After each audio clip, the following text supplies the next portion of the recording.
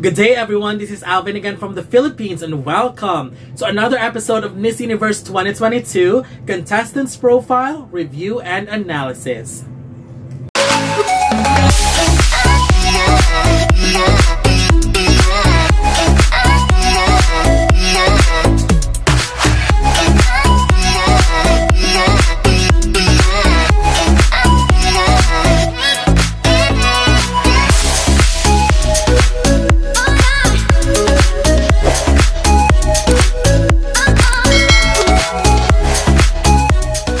Welcome! So today, we will be talking about Panama's representative to Miss Universe 2022, and please stay tuned because at the end of the video, we will be adding Panama on our list of favorites and we will know where she lands on our current ranking. But before we talk about the representative this year, let's talk about the performance of Panama in the last 10 editions of Miss Universe. So that's from 2012 to 2021. And from 2012 to 2021, Panama was able to pull 2 placements. In 2016, Katie Dranan finished in the top 13, and their most recent placement was in 2021, last year, with Brenda Smith, who finished in the top 16.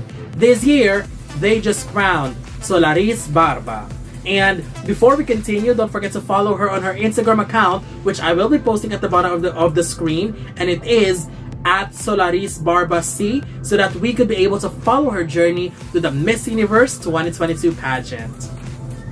Now, Solaris is a familiar face to all of us because she represented Panama at Miss World 2018, where she finished in the top 12.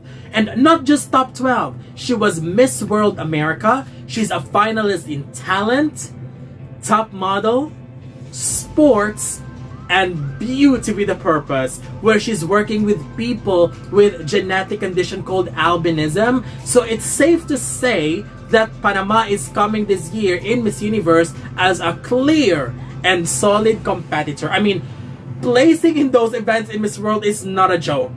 And that is such a tremendous achievement for her. And that speaks so much about her quality as a candidate this year. Now, let's talk about her future and possible performance in the Miss Universe competition. In Miss World, swimsuit and evening gown walk isn't much highlighted, unlike in Miss Universe. I have seen a video of her swimsuit and evening gown performances in her previous national pageant, and the walk is good and her body looks great, but on a Miss Universe quality, she needs to really polish her walk and make it a bit stronger to compete with other strong competitors, because Miss Universe is like the fiesta of catwalk on stage, and having a simple walk will not put you in the next round. So you really need to make sure that you give and you can compete with strong competitors who are amazing on the runway.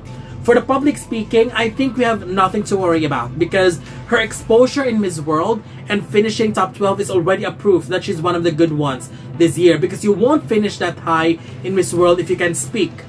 Also, we have seen her performance in the Miss World Head-to-Head Challenge, where she proved that she is a force when it comes to public speaking. For now, we are definitely considering Panama as someone who could continue their placement. I think her public speaking could help her get a spot in the first cut, and if she improves on her walk and styling, because her styling at Miss World was very classic, very vintage, and very Miss World. So if she could adapt and make her styling better here in Miss Universe, she could easily cement herself as one of the contenders to beat. Honestly, this is someone we should watch out for, because she could snatch one spot from the favorites and emerge on top. Well, having said that, Panama is the 13th candidate that we have reviewed, and here's the current ranking for Miss Universe 2022. Number 13 goes to Kazakhstan, 12 for Mauritius, 11 for Canada, 10 Korea, 9 Malta, 8 Croatia, 7 for Ghana, 6 Dominican Republic, and I'll put Panama at number 5 as of the moment. 4 Mexico, 3 Venezuela, 2 for Philippines, and my current number 1 is Colombia. And if you haven't seen my reviews for the other candidates, they're already available on my YouTube channel, so you can just go ahead and check them out. So what do you think? Is it time for Panama to pull another top 5 placement? Don't forget to leave your comments below. Don't forget to give a thumbs up and share the video as well. And most importantly, don't forget to subscribe because you'll be seeing more of these videos in the future. For now, thank you very much and have a wonderful day from the Philippines.